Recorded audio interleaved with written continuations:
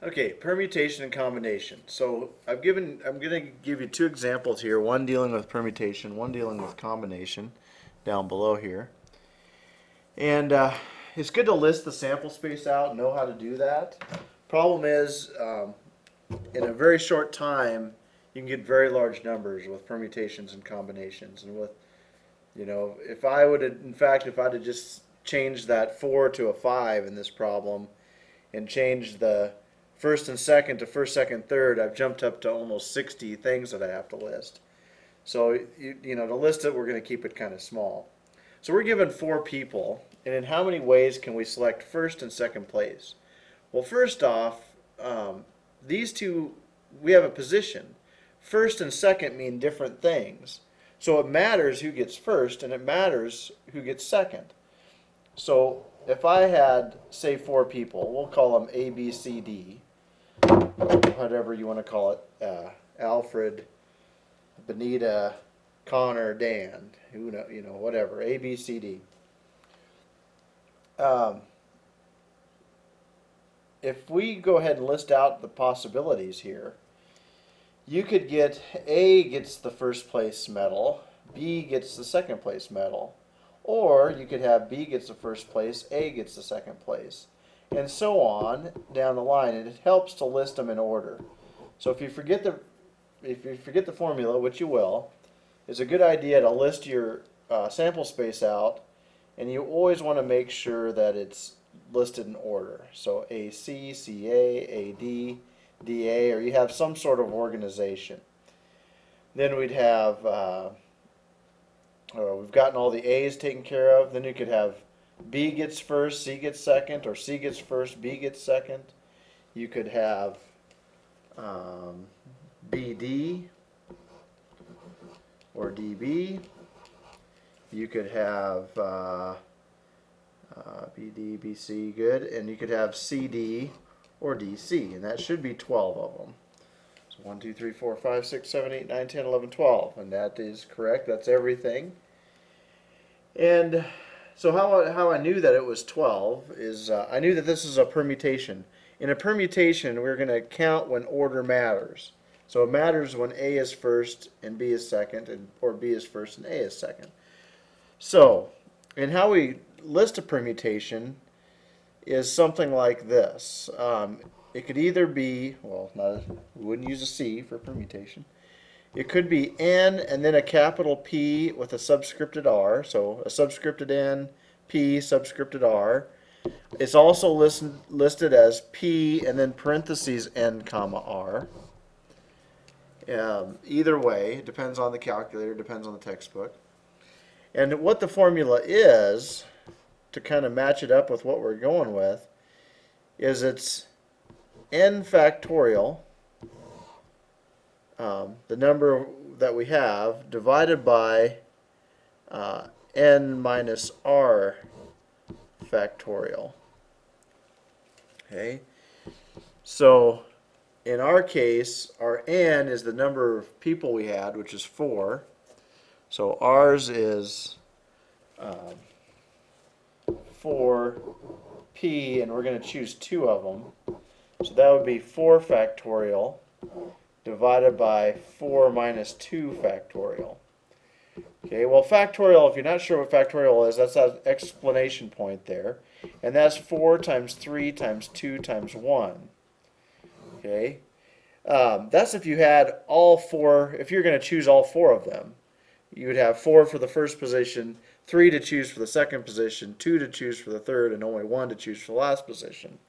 But we can't do that. We have to divide by, there's only 2 positions available, which is 2 factorial, and that's just 2 times 1. So we got 4 times 3 times 2 times 1 divided by 2 times 1. Well, using your rule, your reduction rules and fractions, with fractions, 2 and 2 reduce, 1 and 1 is 1. I mean, not that I'm crossing it out, it's still just 1.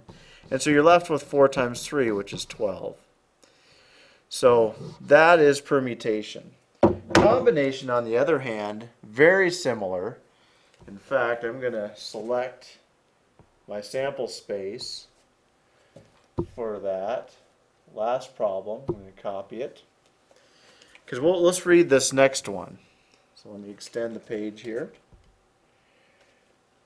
Get it to the top. It says, given 4 people, and how many ways can we select 2 to serve on a committee? So now we're just going to pick 2 of them. It doesn't matter what order they're in. A and B is the same as B and A. And so let me put my sample space down. There it is. Hopefully, it'll let me select it in pieces. Oh, there we go.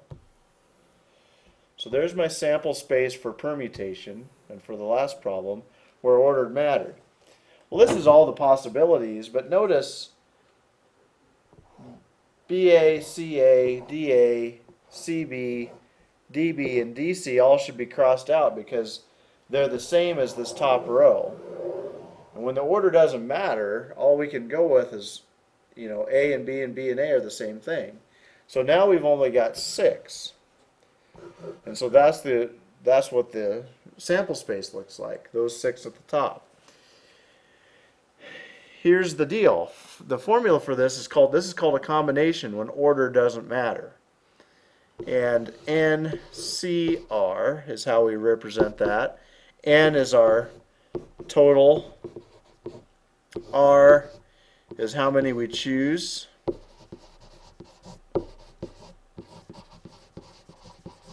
And so it can also be, just like above, it can also be written as C, N, parenthesis N, R. And in terms of a formula, the formula looks like this. C, N, choose R things is N factorial divided by N minus R factorial, which gives us how many things we're choosing. But then you also divide by R factorial. And what this is this second thing eliminates the repeaters, or how many times it's going to repeat itself. So in our case, we've got 4, and we're going to choose 2 things.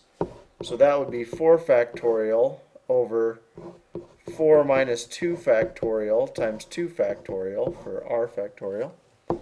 And so that would be 4 times 3 times 2 times 1 divided by 2 factorial, 2 factorial, which 2 factorial and 2 factorial is just 2 times 1, so that crosses out. And let me write this 2 times 1 here. And then 4 and 2 cross out to 1 and 2. And so now you're just left with 2 times 3, which is 6. And your calculators will spit this out to you. But let me give you an example that kind of helps explain the combination where order doesn't matter. So let's say we had a word. Let's say we had cookies. Okay, the word cookies, and we wanted to scramble the letters so that we could spell how many different words could we make out of cookies. And even if it doesn't make a word, just how many different arrangements can the letter C-O-O-K-I-E-S be placed? Well, there's 1, 2, 3, 4, 5, 6, 7 letters. And so if you think about that, 6, 5, 4, 2. So 1, 2, 3, 4, 5, 6, 7. So there's 7 spaces. So in this first space, I could put 7 letters. Now 1 letter's there, so there's only 6 left. Then 5, then 4, then 3, then 2, then 1, because we're going to select them all. We're not going to divide out. We're not going to see how many four-letter words we can create with this. We're going to select every single letter.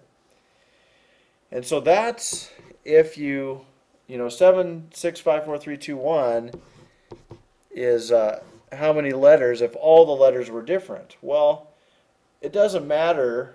This O and this O are indistinguishable. We don't know the difference between the two. They're the same letter. And there's anywhere you put an O and an O, that's 2 positions that repeat. So we're going to have to divide those out. So you divide by 2 factorial. And so, the answer to this would be 7 factorial divided by 2 factorial, and you can do the math. But let's say it was cookies with 3 O's. Well, the word cookies with 3 O's, not that that's a word, that would be 8 factorial, because now there's 8 letters with the additional O, divided by 3 factorial.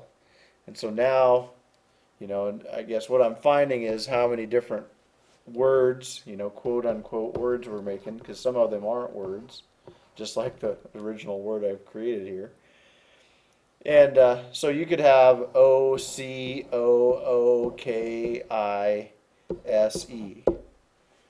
So there's an example of one of the examples of the many that we'd have here. So hope that helps, and why we're dividing out, why we divide by the 3 factorial and why we divide by the 2 factorial. It's very similar, well, it's exactly the same as when we divide out by this extra 2 factorial. And again, this 4 minus 2, that's dividing out our extra spaces. So back down here to cookies, let's say we only wanted to choose a 4-letter word but use all the letters. So now we would have 7 factorial for all of them divided by 7 minus 7 minus 4, I guess 7 minus 3, because we're going to choose 3 of them. Well, hold on, I screwed that up. Hold on. Okay, I didn't mess it up. It's getting late. So 7 minus 4 factorial divided by, there's those O's that repeat, divided by 2 factorial for the O's that repeat. And so we would have then 7 factorial divided by, we're going to take away 3 of the positions. We're going to cancel these 3 positions out. And then we're going to make sure that we don't count those O's as different letters. So we're going to divide those 2 O's out.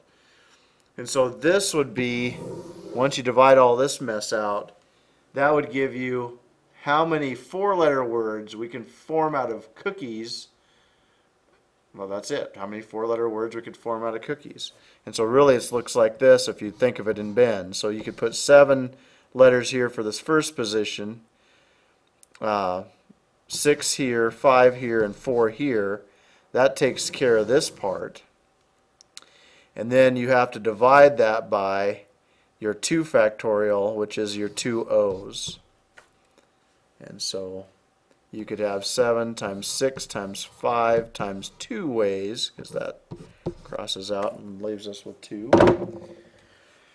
Ways of choosing 4-letter words out of the word cookies. Alright, so that's probably more than you needed to know, but hopefully you kind of understand why we divide, why the formula works, because a lot of people just throw numbers into this thing and don't have a clue. It's always good to know what you're doing. Don't just dumbly plug numbers into a formula. I've done it a time or two, I'm not going to lie, but try to understand what's going on as often as possible. See you next time, and I hope this helps.